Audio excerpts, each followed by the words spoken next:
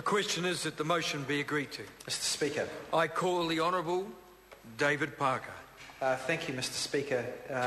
This bill does make a minor change to tax rules, which will be beneficial overall to the New Zealand commercial community. I would note that I wouldn't want to overstate the importance of it. I think that's belied by the fact that this was reported back by the Select Committee on the 9th of May last year, and it didn't make up the order paper before the election, and so it's hardly the most important piece of business in terms of the future of the New Zealand economy. I'll make one or two comments. I do agree with the Minister of Revenue that it's important that we don't encourage New Zealand ownership of offshore operations to be undermined by uncompetitive tax rates in New Zealand on overseas income. If we do that, we do create a perverse incentive for those companies to move their operations from New Zealand to a low tax jurisdiction, and we have to guard against that. If we're looking then at areas where we have residual concern, I think more work needs to be done in respect of offshore royalty income.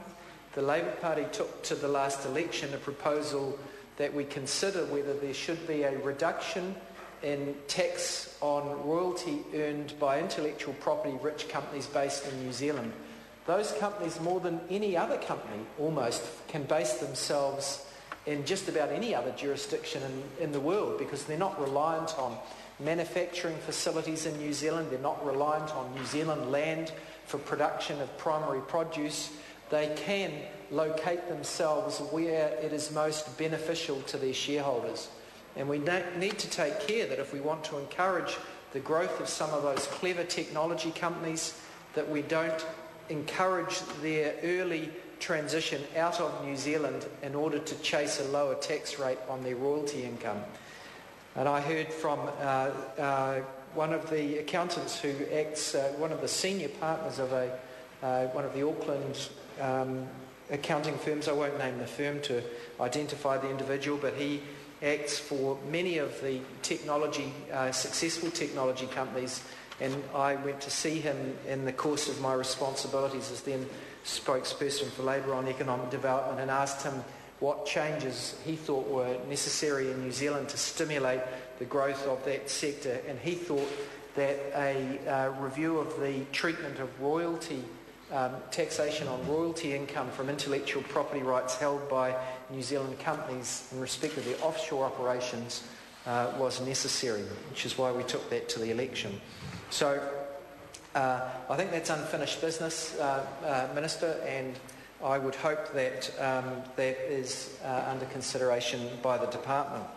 One area where I disagree with the import of this legislation, and the Labour Party, notwithstanding that opposition, will be supporting the legislation because overall it's good legislation, is the removal of the approved issuer levy.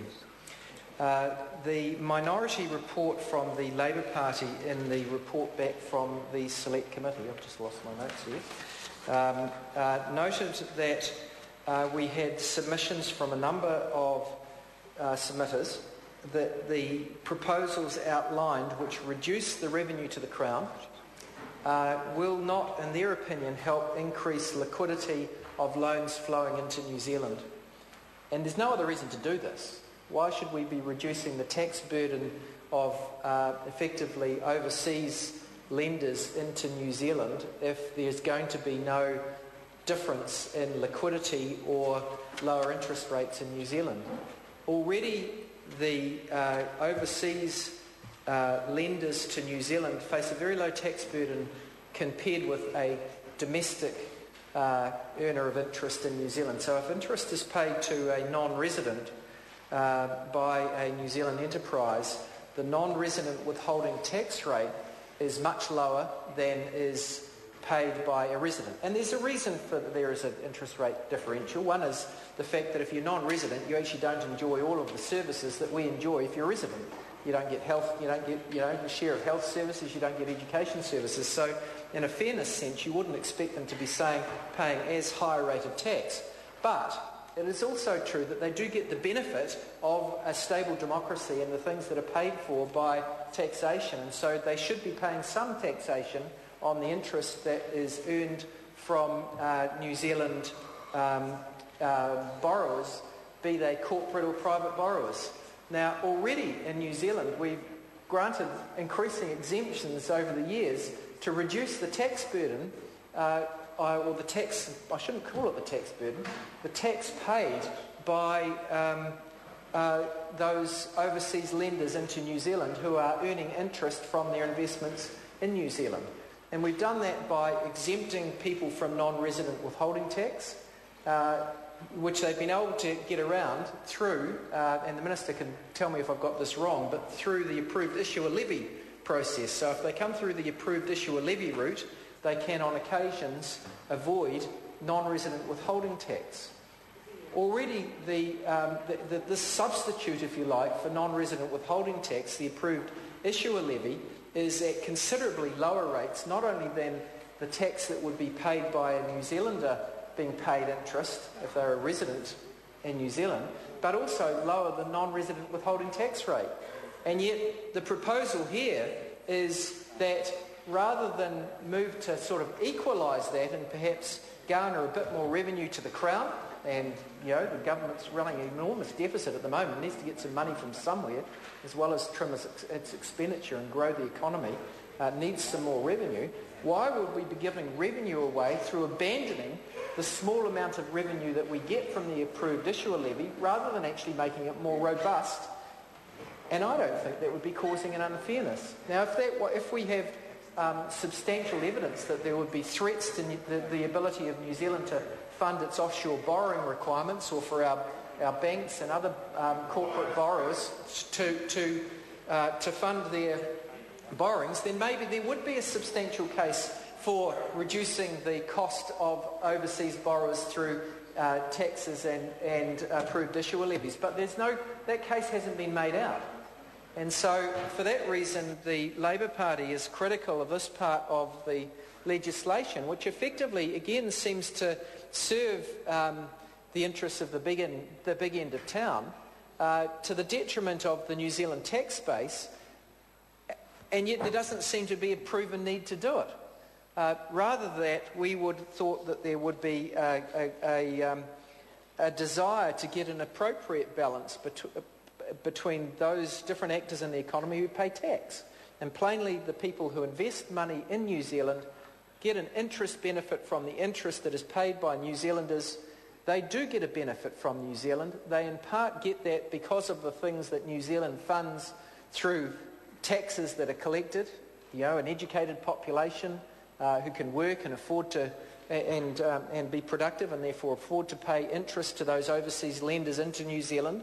They're benefiting from police. They're benefiting from the enforcement of the rule of law that means that their money or their contracts are enforceable in New Zealand and they'll get repaid. These are all things that are sustained by the New Zealand institutions, which are in part funded by taxation. And I think it's fair that we expect the recipients of those rewards, those interests that's being paid from New Zealand to those overseas people, should bear a tax burden. And yet this legislation goes in the opposite direction. Not that it was a heavy burden through the approved issuer levy, but rather than actually trying to equalise things in a way that is fair, it's just said, oh look, we'll just give up and we won't charge any.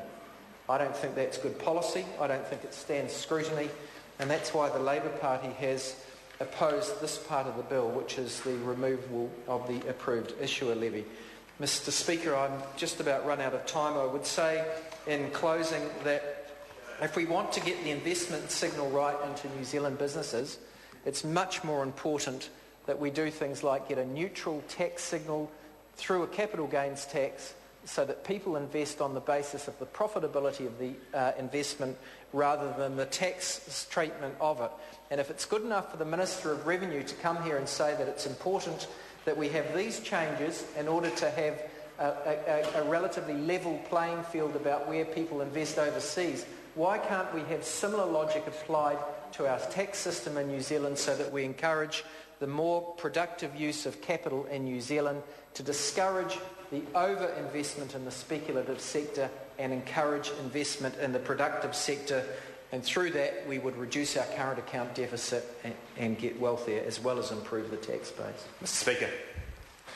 I call the honourable member Simon Bridges. Thank you, Mr. Speaker. The Taxation